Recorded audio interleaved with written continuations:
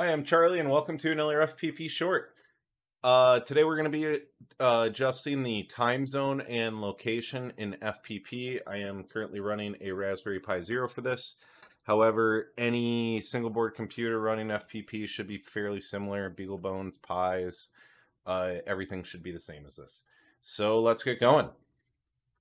So here I have FPP loaded up, and in my browser, I'm going to go to Status Control and FPP Settings. And first thing we're going to do is the time. And see, currently time zone is in Africa. One trick to this is you must be connected to the internet.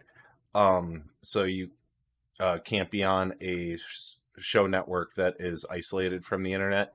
But once you are connected to the internet, just click look up time zone.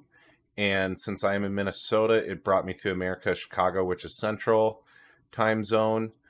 And if you notice up here, it says it's 7:38 p.m. However, here it says that it's 2:39 p.m., which it currently is 2:39 for me, Central time. So that is going to be right.